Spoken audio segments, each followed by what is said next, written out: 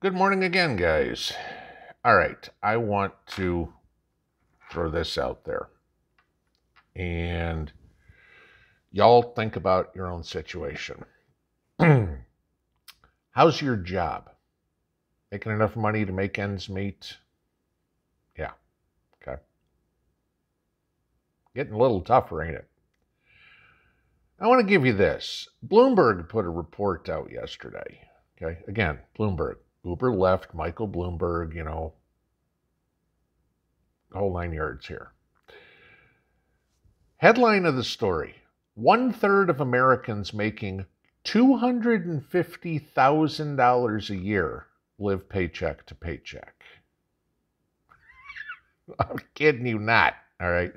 Now, personal thought, that is complete mismanagement of your household finances. The median income in the United States is about 50 grand, okay? So these are people that are making 5 times the average and living paycheck to paycheck. I got a great idea.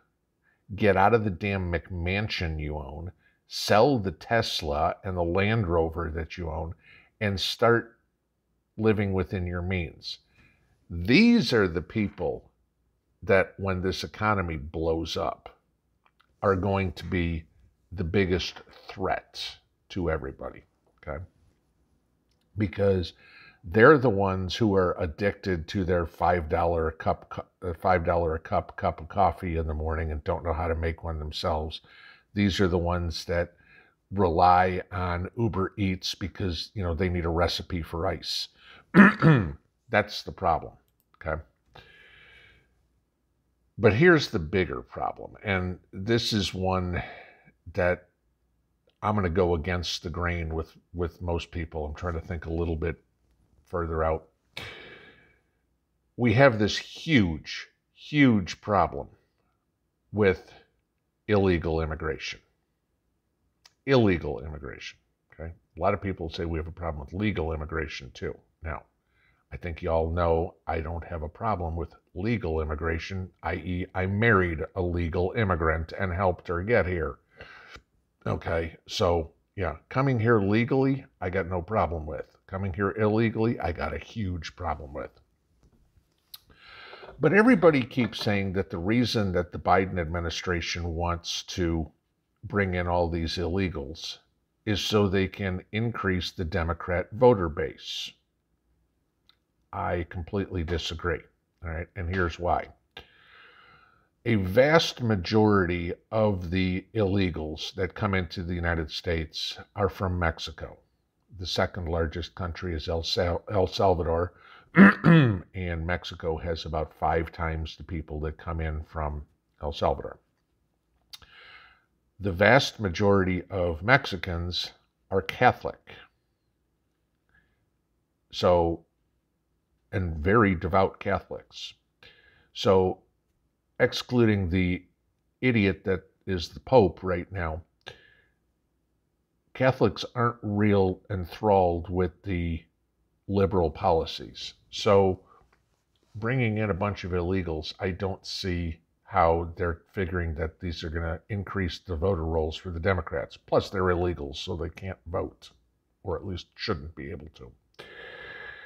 Now, the reason that the Biden administration is all for bringing in all these illegals is to drive wages down. There's no question about it, all right? The more people that you bring in that don't have skills, the more you can suppress the wages of American citizens, all right? And you've all seen this. How many companies do you know of that, hey, I can pay Joe Illegal or Jose Illegal, $7 an hour, the minimum wage, and he's absolutely thrilled with it. And you're going, I've worked here, I want more than $7 an hour. And they're going, sorry, I'll just replace you with an illegal. Y'all know I spent many years in the IT business. Okay, I've become persona non grata because I refused to work for companies that required our friend. But yeah, apparently nobody really wants to bring me on board anymore because apparently I'm trouble. Go figure. But their fault. I was actually pretty damn good at what I did. But yeah, this is the problem. So let's bring in all these foreign workers that we can get cheap, i.e., bring in all the Indian IT guys that I was adamantly against. Put the Americans to work. Oh no, the Americans want too much money. So let's drive down the wages. Why? Because it's the easiest way to get rid of the middle class, which is the entire goal of the elitists. They want the kings and queens and the serfs, okay? That's it. They don't want a middle class. A middle class threatens them. Look what I was telling you guys about yesterday about Klaus Schwab's menu. Do you honestly think that the Bidens and the Gates and the Bezoses of the world are going to eat seaweed and cactus and everything like that? Hell no, okay? They're going to continue eating their, steak and lobster dinners. Somebody really got on me about escargot and Chianti, but that's okay. I thought it was kind of funny. Are they going to eat that? No. They're pissed that Joe middle class can afford to eat basically the same food they do. Now, granted, I've never eaten a Kobe steak in my life, okay, or anything like that. But, I like a good piece of red meat. Doesn't have to be $495 an ounce or whatever the hell it is. But this is what they're trying to do. If they can reduce the wages to everybody, then we have no ability to fight back. Do you see that what the pattern is here? If you have no resources, if you don't have the proteins, you don't have the strength to fight back. If you don't have the money, you can't afford the resources to fight back. So therefore, while they're running around with their assault weapons, we're running around with sticks and stones. That's the idea, guys. And this is why they are bringing in all these illegals and bringing in all these immigrants, all right? Because that will drive down your wages. Now, I'm going to give you this. Right now,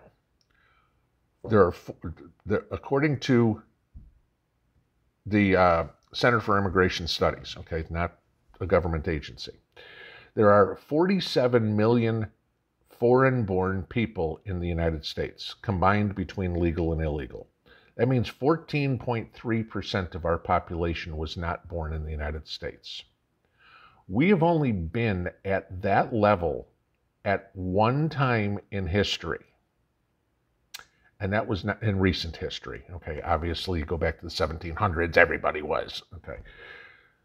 In 1910, we were at 14.7% of our population. You had the mass influx through Ellis Island.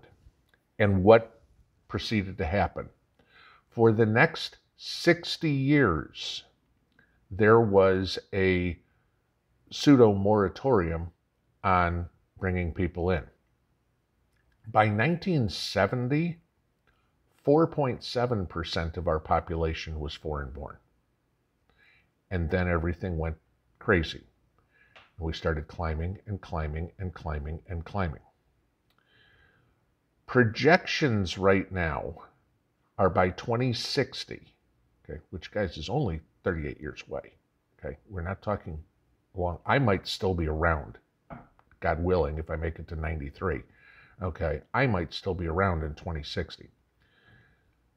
Projections are that we will be at least 69.3 million people, or about 17.1% of the population.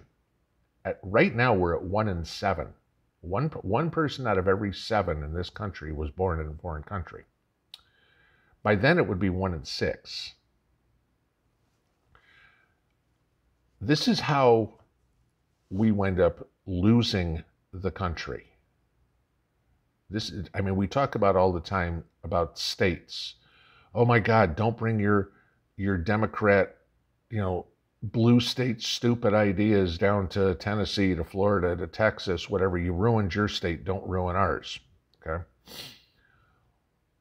What about on a national level? Don't bring your communist ideas, your impoverished ideas, your whatever here to the United States, because that's what happens. You know, you come here without skills and gimme, gimme, gimme, and that's what happens to the country. That's how we wind up dying as a country. Not physically dead. I mean, how the United States ceases to exist. All right. This is the thing. I mean, the government says we're holding steady at 11 million illegals, which I find absolutely hilarious because the government also says we're bringing in 145,000 a month on average, okay? You know, when you get independent studies saying that we're actually somewhere between 14 million and 22 million illegals, I have a tendency to think it's at least the high end, if not higher, all right? Again, you have to remember, all those illegals who don't pay taxes, and I know people say, oh, they pay sales tax and everything like that. They don't pay income tax. Income tax is the federal government, okay? Sales tax is states, all right? And states, a lot of the states are broke anyway. Look at California and all the illegals they have, and they're still broke, okay? But federal tax, the stuff that goes to pay for, oh, I don't know, all the social programs, et cetera, et cetera, et cetera. They don't pay federal tax. We pay for it. So we're getting double whacked. Not only are we paying for all these illegals, but it's money that can't be used to improve the lives of Americans. Talk about this whole infrastructure bill that everybody pushed for a year. You seen any bridges getting repaired? Seen any highways getting repaired? No. Okay.